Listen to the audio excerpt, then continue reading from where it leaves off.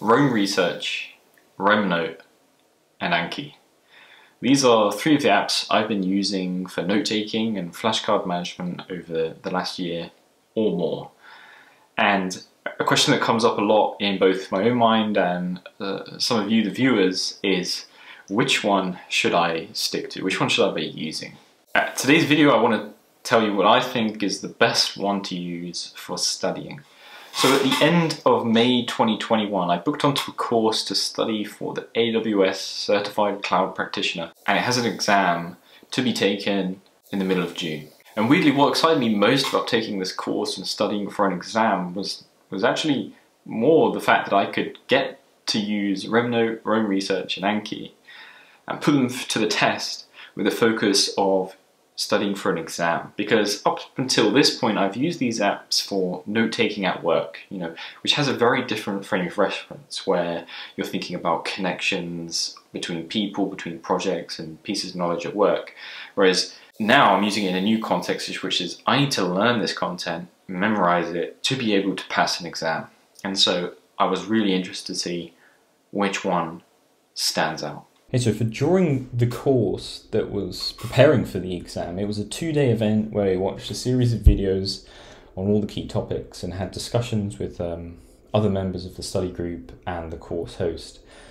Now for this I decided to use Roam Research, and that was purely because I was already quite familiar with RemNote, having used it for the last year, whereas Roam Research I had only been using that for the last few weeks. So I really wanted to put it through the test to easily compare to how it stacks up against RemNote and using Anki. So let's dive over into my notes and I'll show you kind of roughly how they look and my initial experience using Roam Research.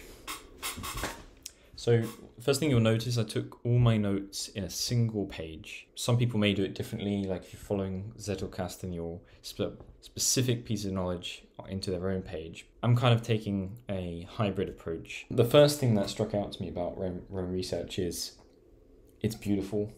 There's almost no lag with loading pages and switching between them, and everything seemed to just work seamlessly, which I was a big fan of. And when you compare it to RemNote, I've noticed small bugs and slow to load and stuff like that. So it was a really nice to use. But the true power when I was taking notes in this course was the whole point of things like RemNote and Roam Research is the networked notes.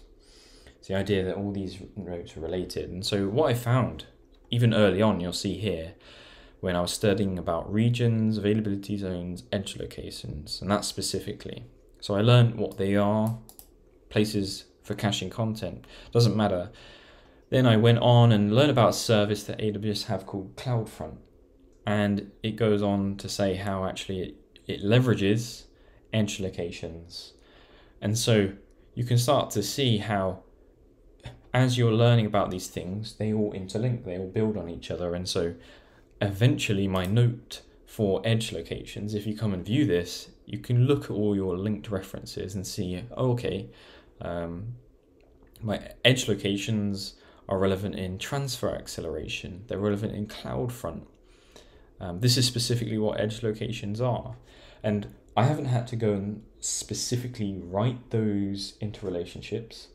I just type my notes, and as long as I'm putting backlinks in, this network and wider connected understanding is just going to happen naturally. So when you're reviewing it later, it is super powerful.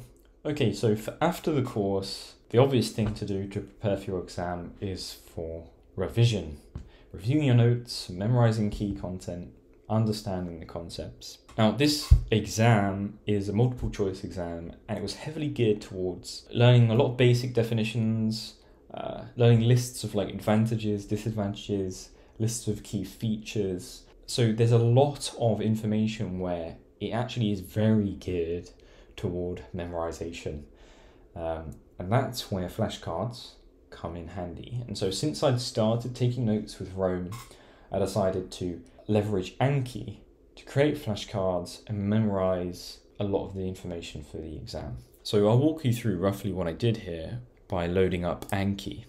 And you'll see I have a deck here AWS Certified Cloud Practitioner. So I made a deck. What I'll just quickly show you is if you click on Browse, select the AWS deck, and you'll see here that I've got one of 439 cards selected. So it took me a few hours to create these cards, which sounds like a lot, but I mean, even in creating the cards, you're reviewing the content, thinking about the questions you might ask, and so it's revision in itself, so don't let that deter you. But I created 439 cards, and the key thing here about Anki is that you can create all different types of cards for different structures of information.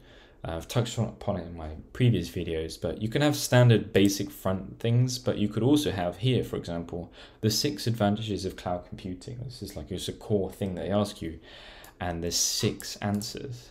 Now, I've used an add-on here, which many people may be familiar with, is the Cloze overlapper. And all this does is built to enable you to study lists or sequential bits of information. And so that's what I did to set up this card, and you can see here how the first question will be, what's the first advantage? What's the second advantage? And so on. And so that's really, really good for memorizing lists or ordered lists of information. The second thing you'll see in this deck that I leveraged, just another add-on, if I scroll down to get to it quickly, to my note types, I used image occlusion types. Now if we preview what this looks like, you'll see there's S3 storage classes. So there's different types of ways of storage information, and they come at different prices, different percentages of availability. I mean, it's not important, but you get the idea that there's this big picture of information, and you need to remember the differences between them. Well, it's perfect for an image occlusion where you can hide the information, challenge yourself, and then reveal it on an image. So that's really good for like grids of information or images where there's some text.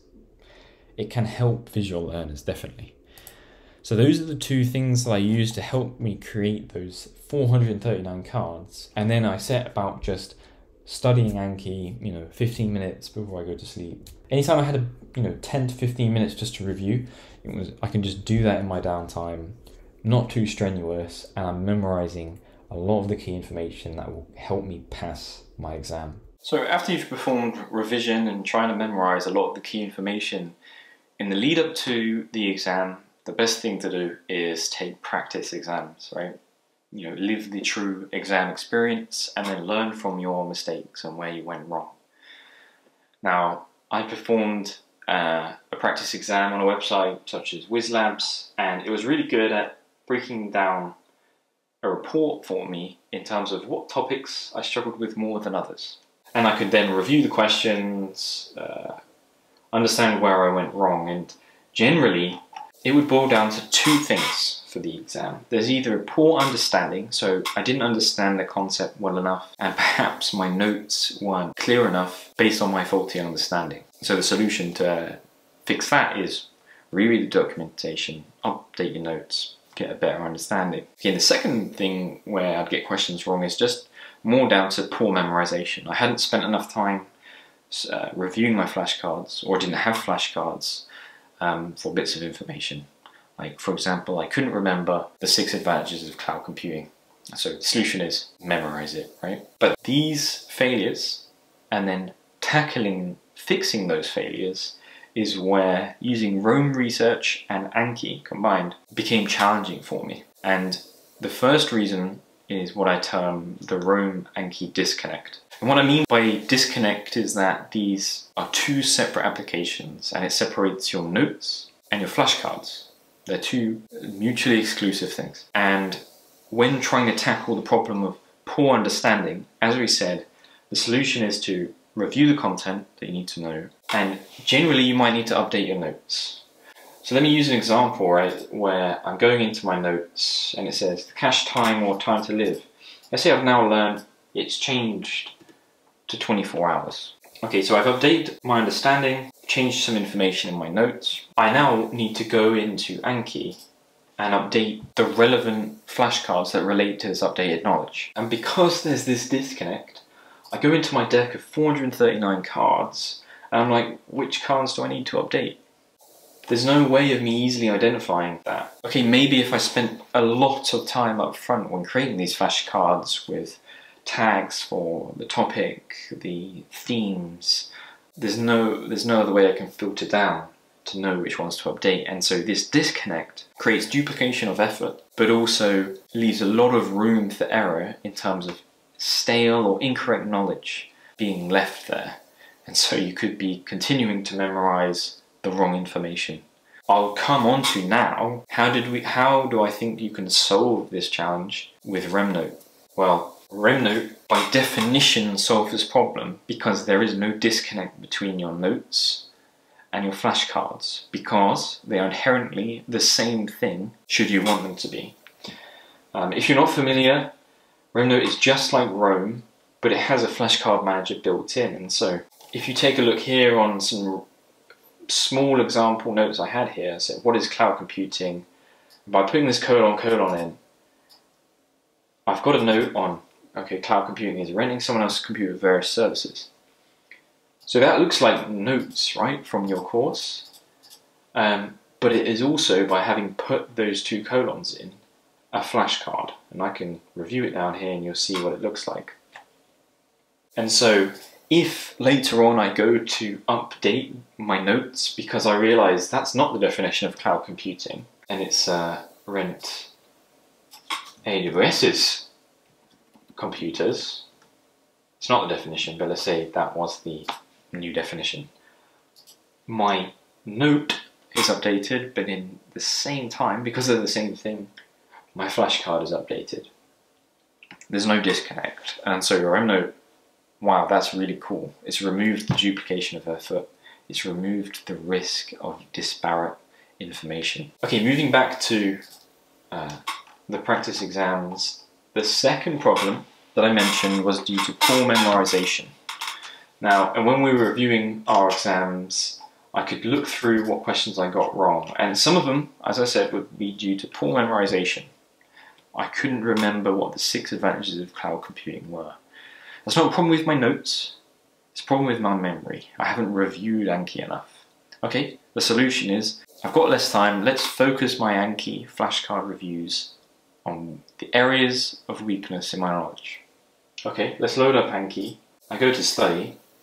Okay, but how do I study that specific information? It comes back to the point that I made earlier, that unless you spend some crazy amount of time doing detailed tagging, then there's no way for me to specifically study flashcards for the billing and pricing, or for a topic of anything related to edge locations. Again, and that's another challenge, is if you're doing this one day before the exam, you've not got much time, you don't want to spend your time studying all 439 cards, where 80% of that you're really solid on. It's that 20% you want to learn.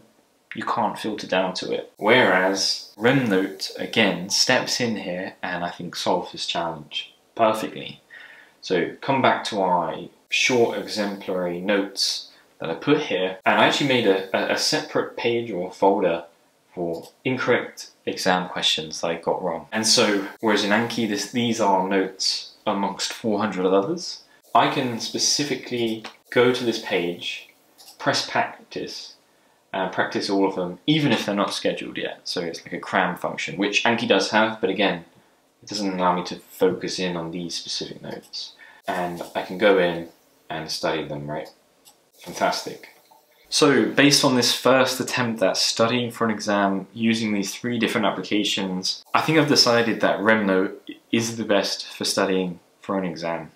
Just that ability to have notes and flashcards inherently be the same thing if you want them is so powerful, alongside having the power of networked note-taking like Roam, using the backlinks. So for now, RemNote is king, but more than anything, I'm just excited to see all these technologies evolve. They're constantly being iterated upon and developing, and I don't think any of them will stand still. So I'm excited to see what comes in the future, and I'll be sure to make videos on any significant changes in the future. So stick around, and I'll see you in the next one.